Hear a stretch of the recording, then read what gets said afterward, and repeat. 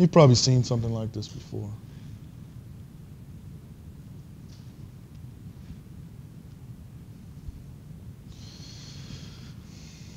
Okay. So if we look at the Cauchy stress and we apply this tensor transformation to it, so basically just using that equation, T prime equals R T R transpose, right? So I'm just going to apply that. Now I'm going to replace T with the Cauchy stress, right? Okay. So the stress prime, R stress RT, right? And if we choose this R in a special way, okay, we'll talk about what that special way is, but if we choose it in a special way, we can get a sigma prime that is diagonal.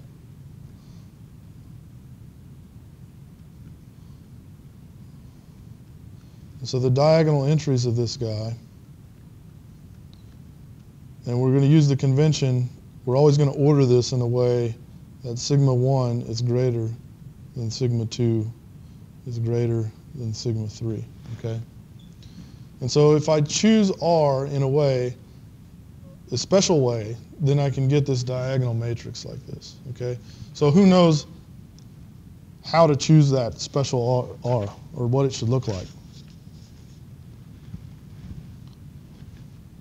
Has anyone ever seen maybe like a spectral decomposition where you can take a matrix A and you can decompose it into its eigenvectors times a matrix of its eigenvalues times its eigenvectors transpose, right?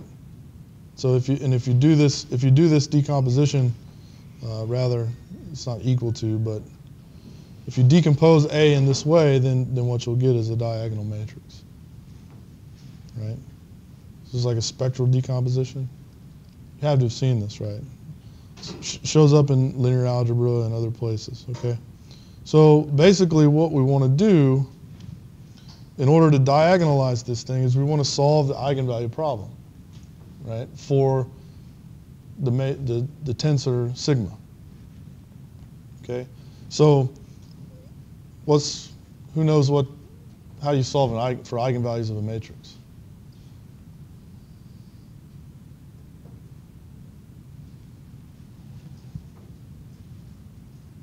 Come on. I think you're just being quiet. You have to know, right? Well, as soon as I write it down, you're Matrix times eigenvalue equals matrix times eigenvector equals eigenvalue. well, that's sort of what I wrote here, but we don't know what the eigenvectors are yet, so we have to solve that problem, right? So it's the solution. The eigenvalues are the solution to this equation, right?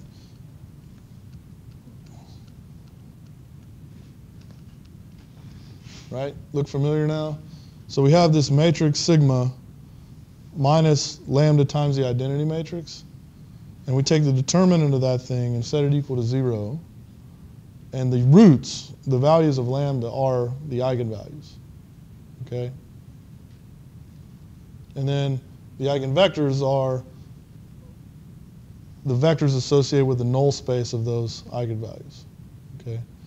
Now, I've sort of in my notes, maybe I shouldn't have. If you guys really don't know this, maybe I can come back and do it next time the long way. I mean, it's sort of a lot of algebra. It's not hard algebra. It's just a bunch of algebra, so I kind of skipped it. Okay? But if you feel like you need it, you can come by my office, or maybe I'll add it to the next lecture. Okay? But so if you work this out, what you'll get is a characteristic equation that looks like this.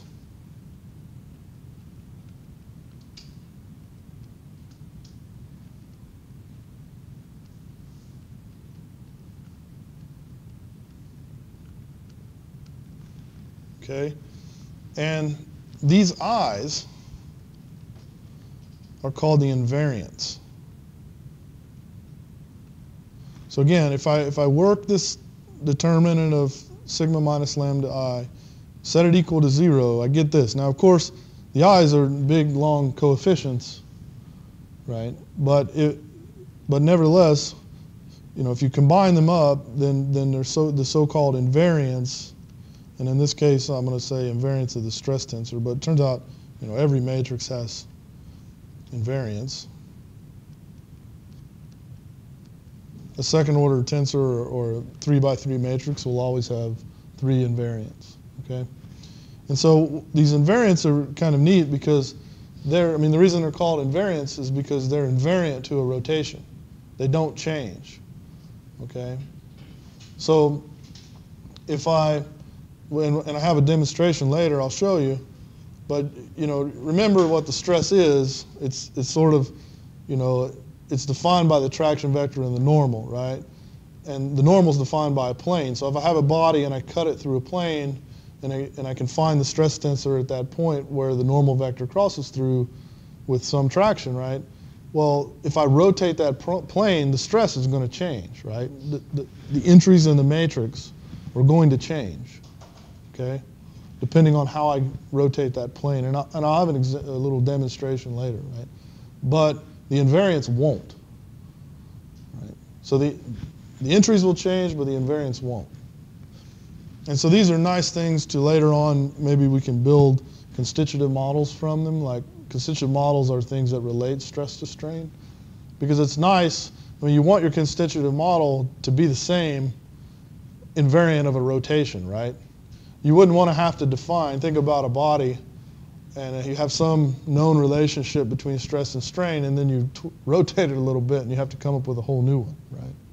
That would be very bad, because it means you'd have to go to the lab and rotate the body in every direction that you could possibly rotate it, constantly doing tests to develop a constitutive model, right? So, again, I'm skipping the algebra, but if we work out what these invariants are, the first invariant is actually the trace of the stress tensor, which we also might write as sigma II. Okay, so that's sigma, in terms of the principal stresses, that's sigma 1 plus sigma 2 plus sigma 3, right? Because in terms of the principal stresses, obviously the trace, there's nothing, you just sum up the entry thing. Okay. Sometimes you also might see that this is 3 times P, where P is the hydrostatic pressure. So this is not, later we're going to learn about, or we're going to, in about 2 weeks maybe, we're going to talk about pore elasticity. And then you also have a subsequent pore pressure. But here we're just talking about the hydrostatic pressure on the material, on the solid material. Okay? So the second invariant is 1/2 sigma ij minus 1/2 I1 squared, right? And so in terms of the principal stresses, that's sigma 1, sigma 2, sigma 1, sigma 3, sigma 2, sigma 3. Okay. So again, the summation is applied here. So we're summing over the first index and then summing over the second index, right? So there's 2 repeated indices. We're going to sum over the i's and sum over the j's. Okay. And the third invariant is just the determinant of the stress tensor. And of course, in terms of the principal stresses, the determinant of any matrix is the product of its eigenvalues. That's an identity, right? And if you have a matrix that looks like this, that's only diagonal, those are the eigenvalues. And in fact, we know they're the eigenvalues because that's how we solved for them, right? So the determinant of this matrix is the product of the eigenvalues. Well, it's just the product of the diagonal. So sigma 1, sigma 2, sigma 3. Okay? So we also can decompose the stress tensor into something we call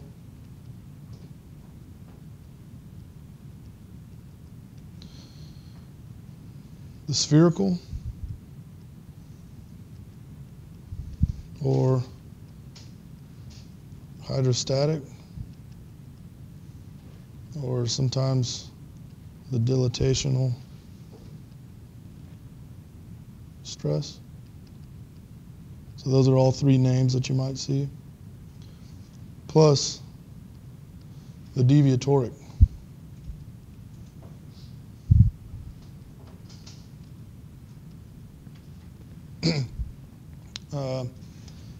So this type of decomposition is very common when we talk about plasticity or inelasticity, right?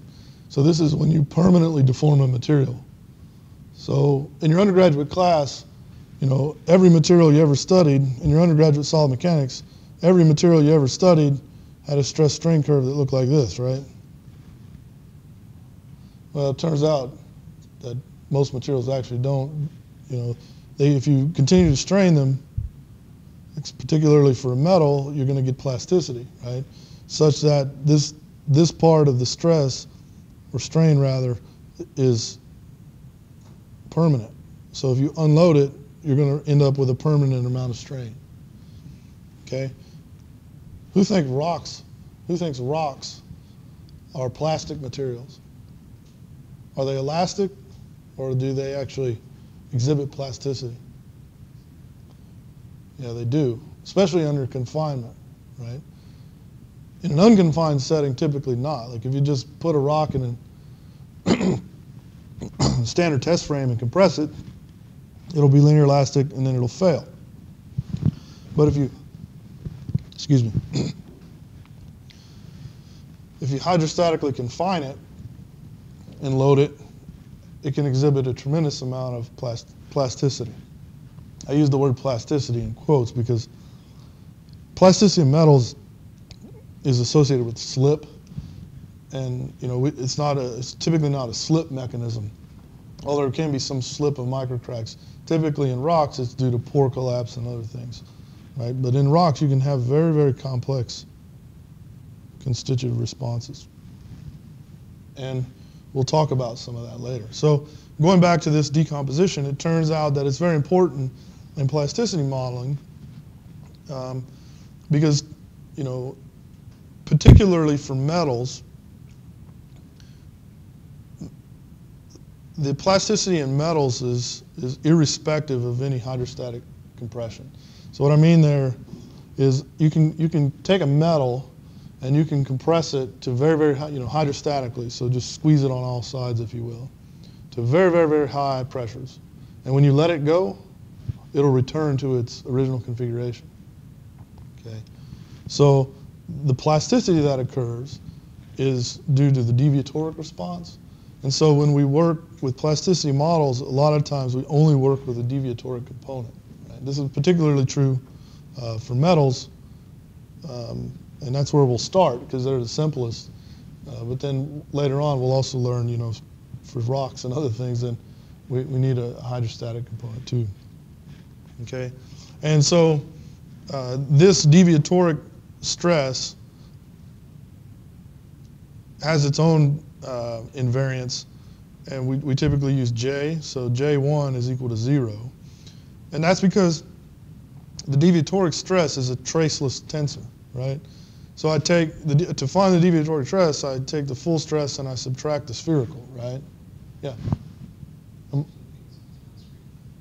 I wrote right here. Maybe I'll do this. So, the deviatoric stress is the full stress minus the hydrostatic stress, right? And so the hydrostatic stress, right, includes this term that's the trace, the sigma kk, right? So it turns out that the deviatoric stress is traceless. And then if you compute the first invariant, which is the sum of the diagonals, it's going to be 0, right? Because you subtracted it off to begin with when you defined it, right? Okay, so then J2 is equal to, it's the same, 1/2 Sij Sij So it's the same as this. It's just remember I1 or J1 is 0. So all you're left with is this term. Okay, for J. And then J3 is equal to the determinant of S. Okay. I'm sorry, I wrote real small here. I didn't want to go. The next page is sort of a total different topic, so I wanted to keep it all on this page. Okay. So these are just some properties, and later on, you know, we'll return to these and do some useful things with them.